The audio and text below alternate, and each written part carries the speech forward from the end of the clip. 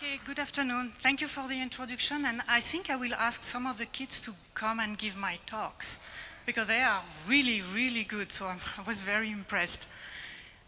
So this afternoon I'll talk about Aster yellows phytoplasma, and Aster yellows are caused by phytoplasma, which are some kind of bacteria. And they are obligate parasite, meaning that they can only survive either in the plant or in their insect vector. They cannot survive outside of their host. And because they are also non-cultivable, they can only be characterized with molecular characteristic, molecular tools, and we have 7 groups in Canada. So, where do they come from and what are the vectors? So the main vector is the migratory Aster leafhopper, and that one is coming with the south wind from the South US every spring, and they are landing in Canada. And usually they come end of May, sometimes they come beginning of May, like in 2012 they came beginning of May. And you have on the screen, so on the far right, adult of the, no, far left, sorry, adult of the leafhopper, and then the middle is a nymph, and eggs coming from the female leafhopper. So how Aster yellow is being transmitted? The leafhopper is a phloem feeder, and it feeds on infected plants by feeding on the phloem that is already infected. Then the bacteria goes into the gut, multiply in the gut, go into the cavity of the leafhopper, multiply into the cavity, and goes in the salivary gland. This, depending on the temperature, takes 2 to 4 weeks. And what's happening once they are in the salivary gland, when a leafhopper feed, it poke a hole in the plant, deep enough so it reaches the phytoplasma, the phloem, sorry, and when it reaches the phloem, it spits some saliva to actually digest a little bit and then suck up the phloem like a Slurpee after. And that's how it is infecting the plant with the bacteria. And because the bacteria can only be transmitted by the phloem feeder, they cannot be transmitted by soil or they cannot be transmitted by eggs. It's only via the phloem. So, what is happening in the field? The leafhopper, when they come in spring. So they come just at the time when the canola is at the seedling level. And they land on what is green because they need to feed. And if they feed on the seedlings, then we might end up by having symptoms. However, the symptoms, you can only see them at the end of August. So you will know if your crop has been infected really badly by Aster yellow only at the end of the season, not at the beginning. And to have really bad infection, it doesn't take much. 3 infected leafhopper, 10 hours, and 1 plant.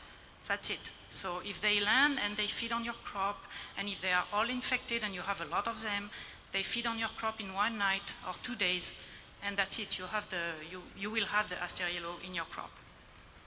So what are the characteristics of those bacteria or phytoplasma, whichever you want to call them? They actually modify, when they are in the phloem, they modify the expression of the gene of the plants that are responsible for the flower development. So the plant, instead of making flower, the plant is making leaves. So they look a lot greener, a lot more lush, which is why sometimes you don't see the symptom until the end of the season. And the phytoplasma overwinter in the roots of perennial plant, which means that you can have disease reservoir in your perennial plant all around the crop. Also, when a plant or an insect is infected, it is usually infected for life, which is why when we have a lot of leafhopper coming from the US that are all infected, they will come in Canada and they will stay infected during the whole season. So you have some pictures of symptoms. There is, one of the pictures is on canola, so you have a healthy canola flower, and then when the pistils start to grow a little bit greener, that's the beginning of the symptom, and then after at the end they form those bladder-like pods that are very typical of Aster yellows. And you have also Aster yellows in Echinacea as well as in garlic. So The typical Aster yellow symptoms are bladder-like pods, as well as misshapen, thin seeds. And I don't know if you remember when you had that outbreak of Aster yellow in 2012, when there was combine and you harvested the seeds were like dust. And that was coming from the plants not making proper seeds. So why are we studying actually Aster yellow? It's not that much of a big issue most of the year. So most of the years it's less than 0.1% incidence, so it's not a lot. But some years we ended up by having really major issue. The first outbreak, the first recorded outbreak was in 1957, and we had roughly 2 to 10% of incidence depending on the field. Then 2000, 2 to 15% of plant having the disease. Then 2007, 2 to 25%, and then finally 2012, where we had between 5 and 60% of plants that were infected. And some of the field in northern Saskatchewan near Meadow Lake, they had up to 80% of incidence in their crops. So it was a major, major problem. And what happened in 2019, I had some calls and some discussion with a few agronomists who were bringing and sending all those plants with really weird symptoms like pod abortion or malformed stems or completely twisted stem or leaves that were not looking like leaves. And everybody telling me, well, this is Aster yellow, this is Aster yellows. And well, they were not typical symptoms. That was not typical symptom of Aster yellow, but we did indeed tested them, and we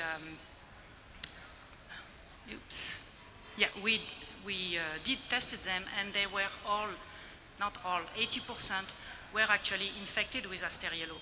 Now, does that mean that those atypical symptoms were actually caused by Aster yellow? That we don't know. But all in all, they were at 80% infected with the phytoplasma. So the big question is, what are the exact typical symptoms? What are the production losses, the real production losses due to Aster yellow? What are the atypical symptoms from 2019? Where are they coming from? Is this really Aster yellow or something else? And, well, we are supposed to have seed treatment. And do they actually protect the plant against the leafhopper, or do they not protect it against the leafhopper? So in order to do that, we use some bioassays. So we do a lot of bioassays in the lab, and the protocol of this bioassay has been developed by Bob Elliott, who was working on seed treatment for flea beetles. And we use the exact same bioassay. So we basically put the plant in, we grow plant in little cone, we put a little cage on top, and then we put the leafhopper in it. And we tried various growth stage and various soil moisture, the really wet soil and dry soil. And we leave the leafhopper for only 10 hours. Again, so keep that number in mind, only 10 hours. And we remove the leafhopper and then put the plants in the greenhouse, and we wait. And then we check with PCR if we have the phytoplasma, the bacteria in the plant, or we wait for symptoms. And as soon as we put the leafhopper, they go on the canola right away. They feed within minutes, so they are pretty efficient in feeding on the canola. And we develop a rating scale for Aster yellow symptoms. So on the left side, you have the check, and then you have rating 1, where you only have a little bunch on top of bladder-like pods. And then rating 2, you have just maybe 20% of the plant, 20% of the plant that has little pods. The rating 3 is half of the pods are gone, and it's only bladder-like symptoms. Rating 4, there is absolutely no more pods whatsoever. And rating 5 is what I call the bonsai, because the plant is very small and it's only green and there is no more pods, no more flower, nothing left. And that's what is happening in terms of the seeds. So when you look at the seeds, on the top is a healthy one, you have normal looking seeds. And then for the rating 1 to 3, you have development of abnormal seeds and normal seeds, but the normal seeds are a lot smaller, they are shriveled, and they weigh less.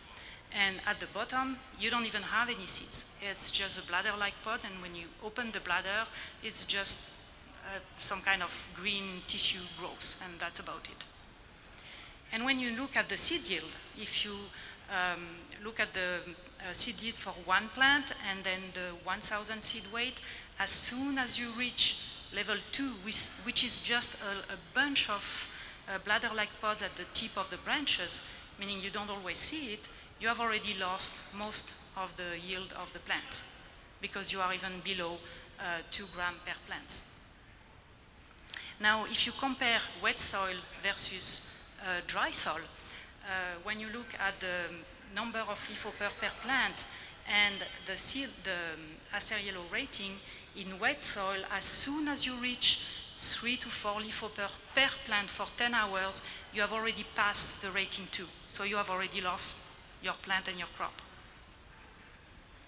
In dry soil, it's completely different. If the plant is grown in dry soil, you can put 16 or even 20 leaf hopper per plant. You won't even reach rating 1. So dry soil, even if the leaf hopper are infected, they can feed on the plant, you won't get symptoms.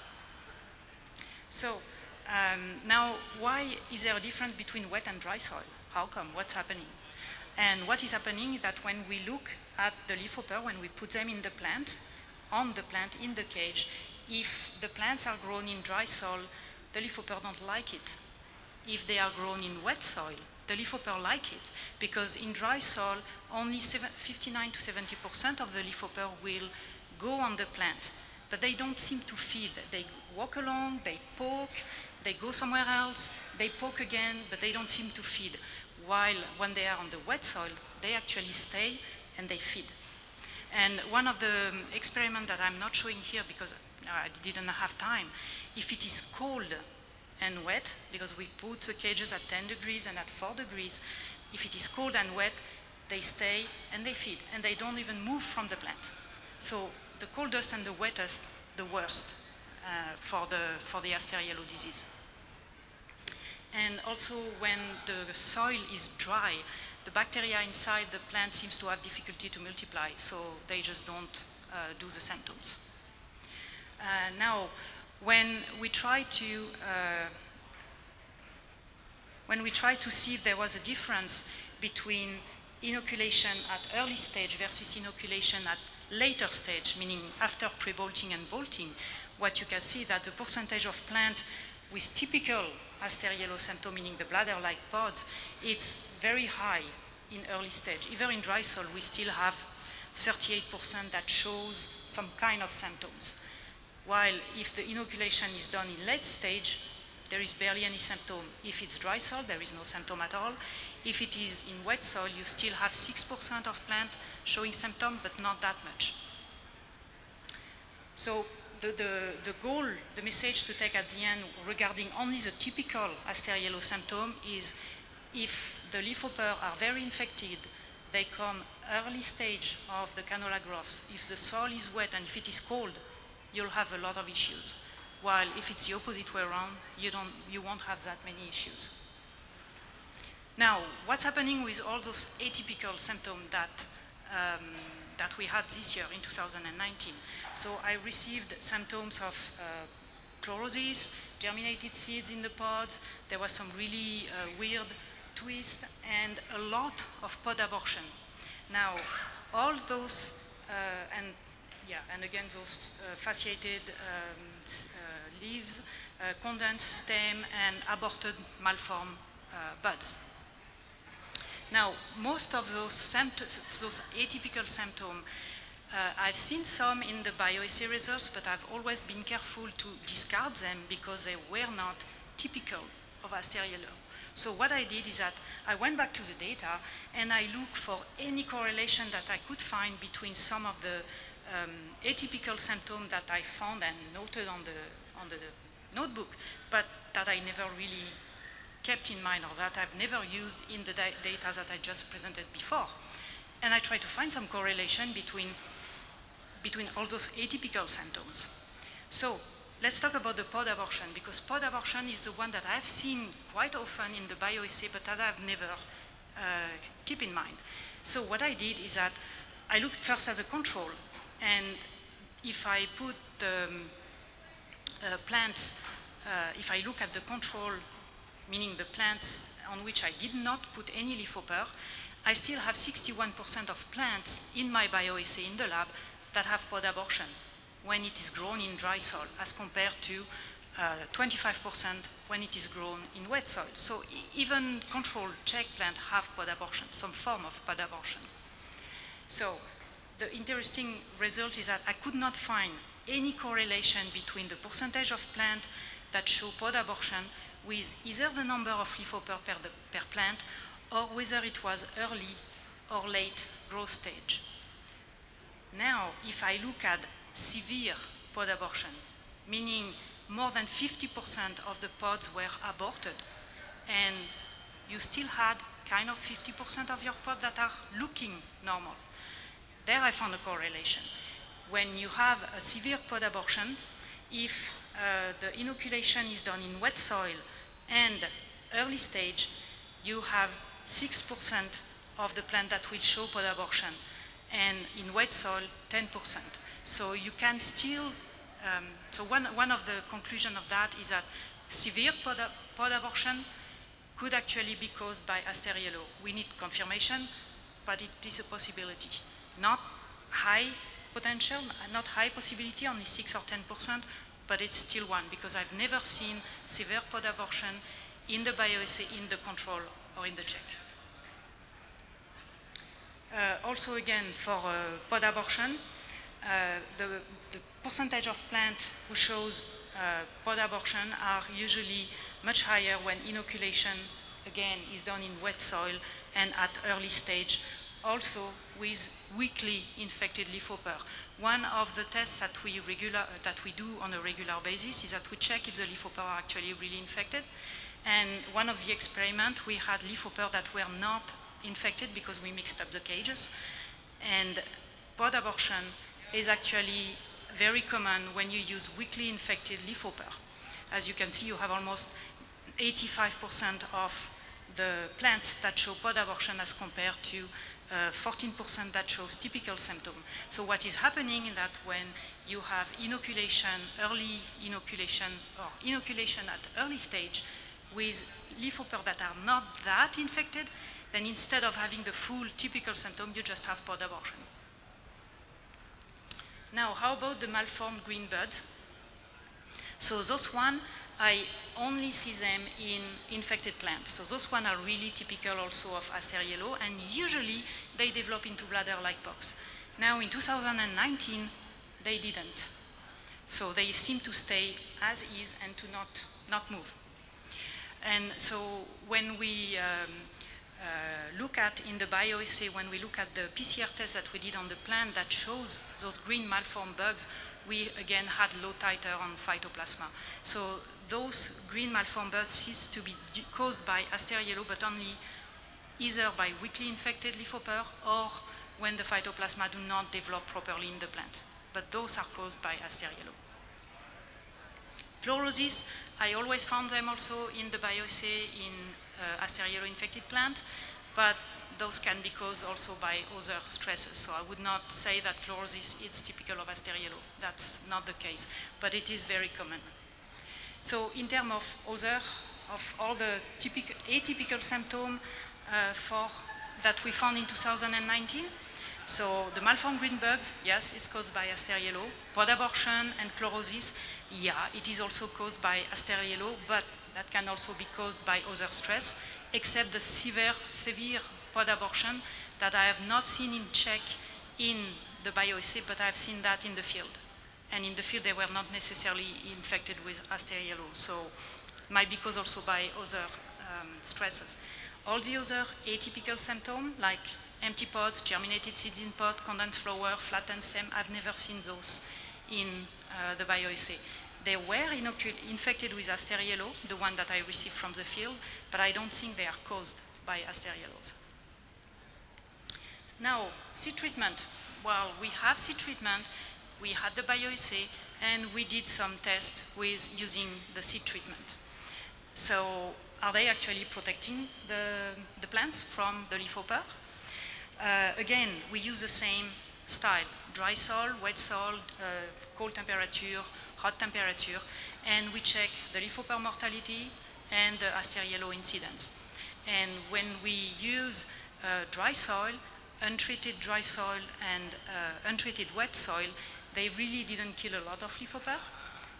We look at the leafhopper 24 hours after putting them on the plant, and untreated one didn't really kill a lot of leafhopper. However, the neonicotinoid treated seeds were removing most of the leafhopper and killing most of the leafhopper within 24 to 72 hours. In dry soil, that was a lot less efficient in wet soil. And that is reflected by the percentage of plant with Aster yellow. When we look at the neonic treated seeds,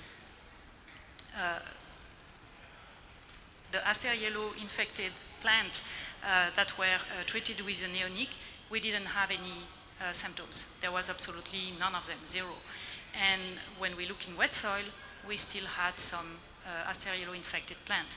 So the seed treatment are efficient, yeah, because they did reduce quite a bit the symptoms, the Aster yellow symptoms on the plant, but they are not as efficient as in dry soil. So basically for inoculation done at early growth stage, the leafhopper are controlled by seed treatment within 24 hours, they die. And the Aster yellow symptoms are reduced, but the seed treatment are a lot more efficient in dry soil as compared to wet soils. So in conclusion, the typical Aster yellow symptoms are the bladder-like pods, the green malformed flowers, and some of the atypical like severe pod abortion and chlorosis can be caused by Aster yellow, but also by other stresses.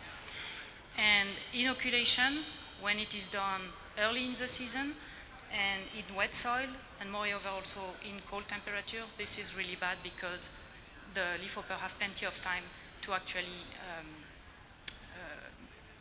to inoculate the disease. And the seed treatment work less efficiently when it is wet. Economic threshold for early growth stage, in dry soil it's 12 leafhopper or plus per plant. In wet soil it's only 3 leafhopper, 10 hours, 1 plant. So it's really fast. And the seed treatment, in the case of this presentation, I only presented the one with Helix Extra, but we did a whole bunch of others, and it is more or less the same results. It's a lot more efficient in dry soil as compared to wet soil, but it still gives some protection. And with that, I would like to acknowledge some of the funding agency and my collaborators, like Tyler Wist and Bob Elliott and Tim DeMonceau, Dana and Christine.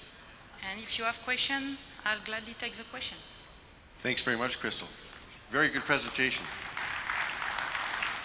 I'm surprised. I had always thought that Aster yellows were a very minor incidents and you couldn't do much about them and we shouldn't worry about them. I'm surprised by the yield losses because most of the canola crops would have seed treatment on them.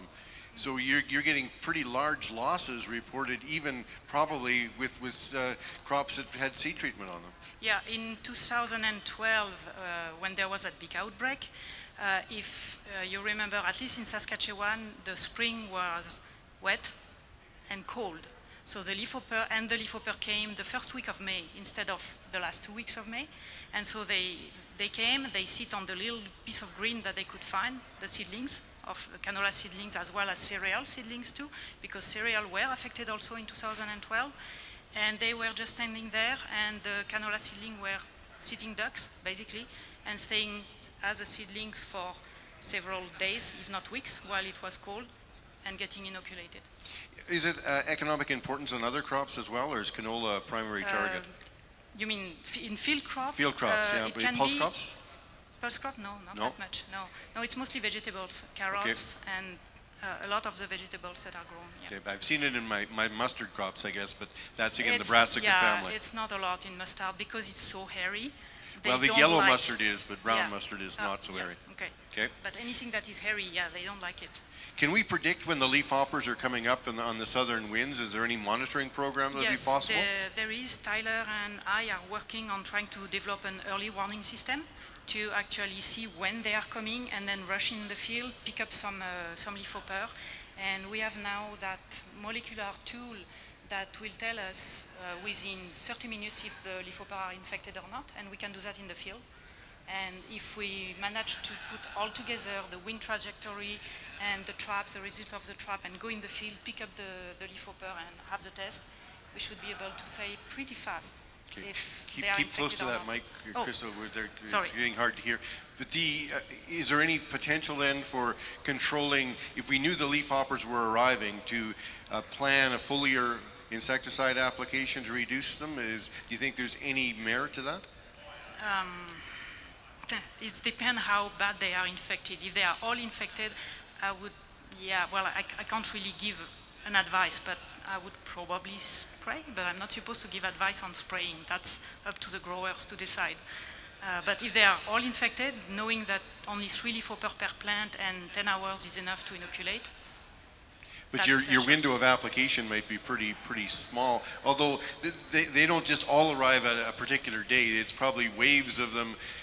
In 2012, they all arrived in 2 days. Is that right? Yeah, that was one big wind, and they arrived with a diamondback moth, and there was also some monarch butterfly, and there was a big south wind coming from the South US. So the timing is about the same as diamondback moths then? Yes, and we are actually using some of the trap for diamondback moths as also trap for the leafhopper, because they are all coming at the same time. Cool. Questions for Chrystel? Yeah, Claudette? I'm just wondering, with your data on the wet versus dry soil, how that impacts early irrigation.